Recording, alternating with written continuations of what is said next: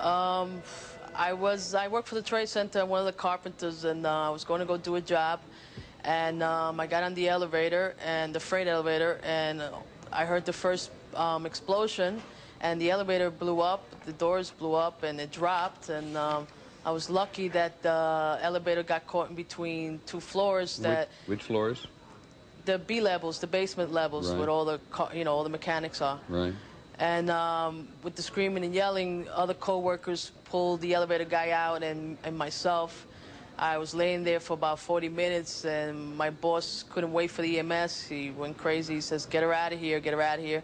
And he was able to get me out through Barclay Street to the parking lot, and I want to thank him for saving me, because if I would have stood down there, I wouldn't have been here today.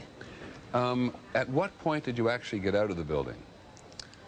When everything first started, according to the hospital, I was the first trauma patient that walked in here. So I was lucky to be one of the first, but after the first explosion, I was laying on the floor about 40 minutes. And how well do you know that subterranean part of the World Trade Center? Well, I worked for the building for 15 years. I think I know it from the back of my hand. Really, I didn't expect this bombing to occur after the first one, since I was in the first one also. Right. But when I heard that explosion, that's the first thing I thought was, here we go again, another bomb.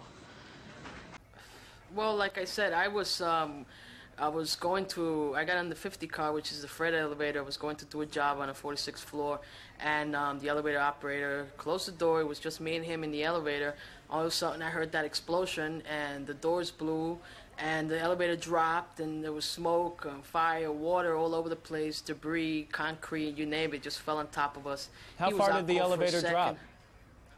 I can't really tell you, but I was caught in between the floors, and I was lucky, and there were some other guys, co-workers, like Artie says, there's all workers down on the B levels, and they just pulled me out, and they laid me on the floor. I was laying there for about 40 minutes with one of my partners, Carl, and he stood by me, but my boss was hysterical because nobody was coming to get me or the other guy, so he says, "To hell with it, let's get her out of here." I just felt like they put me on some kind of wood or something, and they carried me out on a trolley or something. I don't know, I'm not sure, and they just pushed me out of the parking lot, through Barclay Street.